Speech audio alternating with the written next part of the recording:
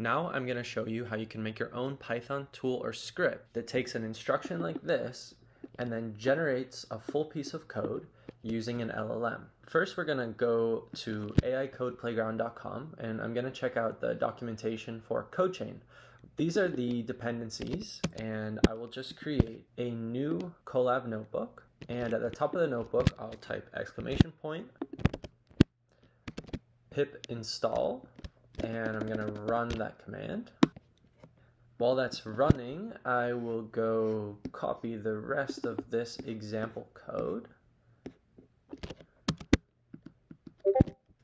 And I will paste that down here in a new block. So we're going to delete this part about .env because Colab has a new way of storing secrets.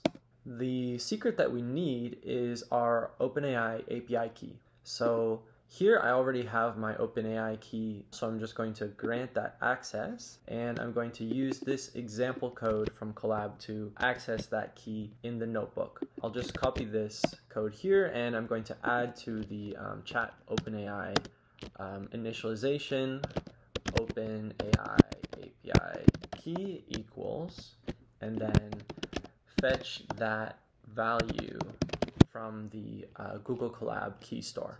So we'll give this a run, and that's calling OpenAI, prompting it to generate the code, and then parsing the response.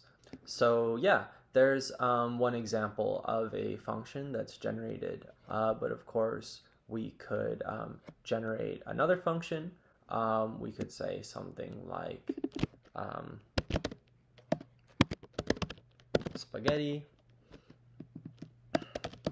input and insert the word spaghetti randomly into the input string. So here it's come up with a function, and I can actually copy that into a new cell just to test out. I'd like to test out that that works. So hello world.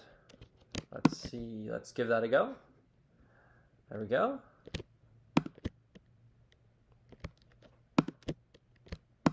Well, that's fun. So yeah, that's just an example of sort of how you can use these code generation abilities in a very simple Python program. One last thing, you don't necessarily have to use OpenAI. So this library is integrated with LangChain, and LangChain supports a number of different chat models, one of which is chat OpenAI here. But if I will search for LangChain chat models,